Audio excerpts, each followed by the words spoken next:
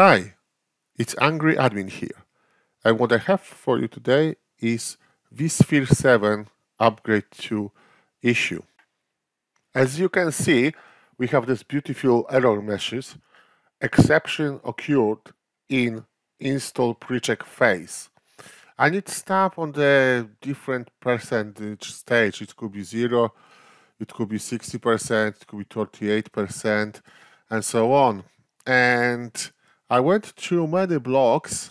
People came across that issue with an upgrade as well. However, the workaround isn't working. Surprise, surprise. So if I click resume, it's error out again.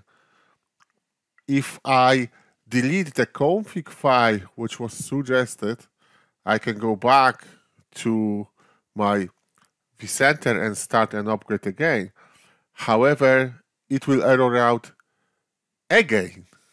And I went around to check different way.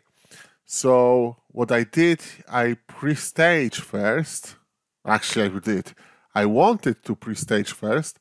However, when I pre-stage it, it error out again, and the error said the package can't be downloaded. So I resume it, and it went through, and it allows me to start installation and upgrade. However, it error out again, and if I resume, it shows me the green light, green check.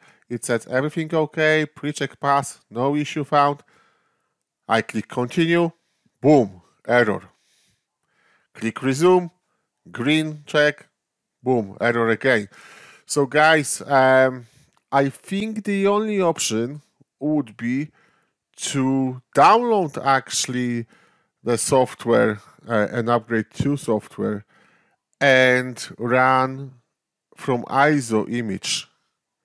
However, I'm leaving my environment as it is. Frankly, it's a dev environment, and I opened the case with VMware, and I will post you, I will update you how the thing works, because that has to be solved. Anyway, that's everything for what I have for you today. If you have any questions about this or comments, please leave them down below.